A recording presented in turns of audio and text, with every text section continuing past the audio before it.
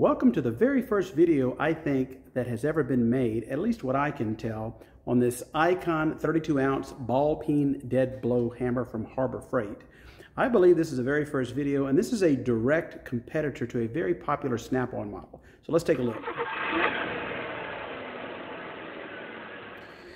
Okay, so here's the 32-ounce ball peen dead blow hammer from Harbor Freight, Icon brand. It does have the lifetime warranty. It has a shot field head for controlled rebound.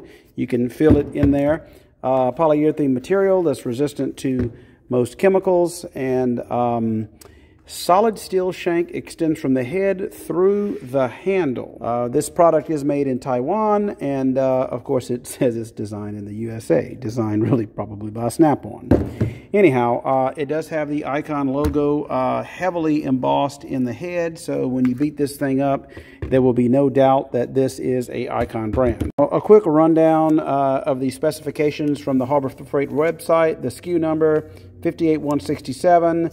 Of noteworthy, 11.6 inches in handle length, and the entire product weight says it's 3.54 pounds. And the product width, I guess it was this way, is 4 inches. The head weight is 32 ounce. Of course, it says on that lifetime warranty and the full shank. And there's the width of the head. Now, as the Snap-on version, it does have the little ball area here. So I guess that's the ball, that's the peen. I'm not really sure. I don't know hammer language. The Icon is heavily embossed in here, and it does feel really good.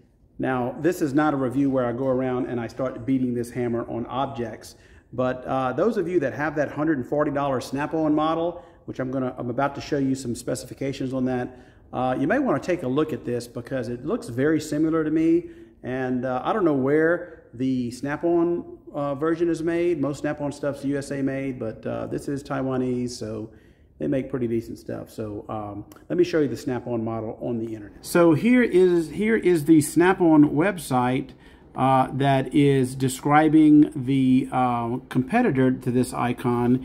It is the HBBD32, and if you go to the Harbor Freight website, that's exactly what it's saying that you need to compare it to. So when I'm at the the Snap-on website, the only specification other than the 32 ounces is the total length. This says the length in inches is 13.58, and the dead blow hammer specification on the Harbor Freight site is 13.75. Now, Harbor Freight has the handle length. I do not see that on the specifications in the Snap-on site. What happens if I hit sets? Nope, doesn't have anything there. Snap-on says that this thing is a lifetime warranty, non-repairable, and we know that the Icon unit is also lifetime warranty, as all Icon stuff is. I will show you that on the packaging. Snap-on does tell you that the rear drums, the application for this is to bang on rear drums, tie rod ends, U-joints, track bars, so forth. So I've been looking for one of these for quite a while, but I did not want to pay the Snap-on price of, as you see, $140, whereas the Harbor Freight one is $54.99, and that's assuming you have no discounts or coupons. What I find with a lot of brand new Harbor Freight items is when they're not on the shelf, you really have to ask the right people, because I went to one store that showed they had one and they wouldn't take it out the back.